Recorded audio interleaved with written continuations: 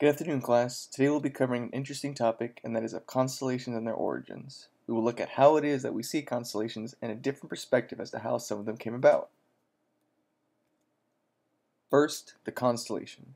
Another word for constellations is asterisms, which are mere patterns of stars in the sky and are distinctive enough from one another so that they are easily identifiable.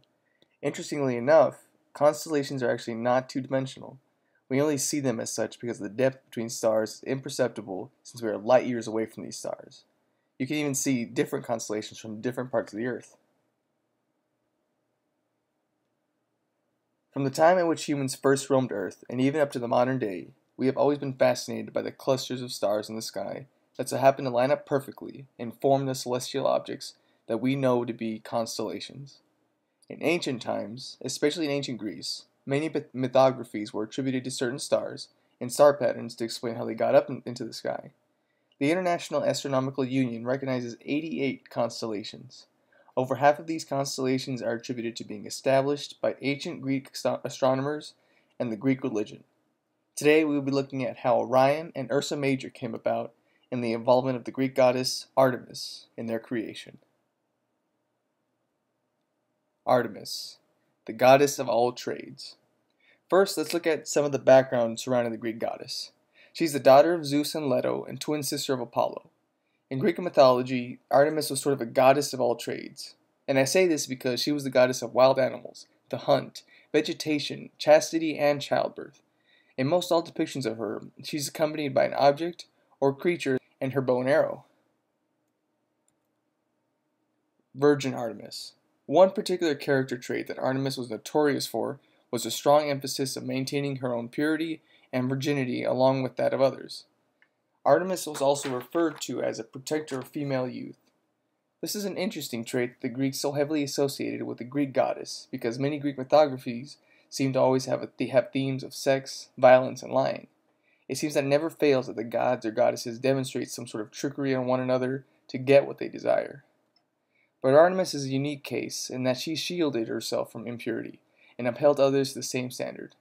In one story, Actaeon, a famous Greek hero, caught Artemis bathing and therefore saw her naked.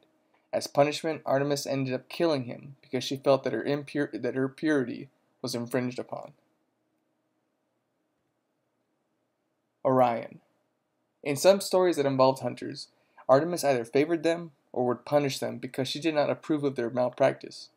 In one particular case, Artemis was rather fond of Orion the hunter, even to the point that she would strategically place animals for him to hunt. Because he was so talented, he turned out to be very boastful, and Gaia, the earth goddess, was offended by this. So she sent a giant scorpion, Scorpio, to kill Orion. Story has it that just before Orion was about to be killed, Artemis saved him by turning both him and Scorpio into stars in the sky. Artemis undoubtedly saved Orion's life. However, it does not seem completely out of the question that perhaps Orion is now condemned to an eternity of having to face off against Scorpio. Jealousy and envy were common feelings amongst Greek gods and goddesses, so perhaps Artemis was jealous of Orion's skill and punished him as such. Ursa Major. This next story is an example of how Artemis retaliates against her followers if they are impure in their acts. Callisto was the daughter of King Lycaon, and eventually became a devoted huntress alongside Artemis. And because of this, she too had to take a vow of chastity and remain a virgin. However, one day Callisto caught the eye of Zeus, who was notoriously not lustful and slept around quite often, despite being married to Hera. And Callisto ultimately became pregnant and gave birth to a baby boy, Arcas. Once Artemis found out, she banned Callisto from her band of huntresses, and Hera then transformed her into a she-bear as further punishment. Arcas grew into a sort of outdoorsman and became a skilled hunter. One day Callisto, now a she-bear, and Arcas, a hunter, encountered one another in the forest. Just before Arcas was unknowingly about to launch his spear at his mother, Zeus sent the two up into the sky and made them parts of the stars. And now we have Ursa Major, Callisto, and Ursa Minor, Arcas. It's just interesting how certain things come to be within the universe. It is always nice to see things from a different perspective, since the modern day seems to be ruled by technology and science. Artemis can be considered a symbol of purity and innocence because of her vow to chastity. However, it is because of her devotedness that she can also be merciless in her punishments of those who do not follow her practice, which is where the irony lies.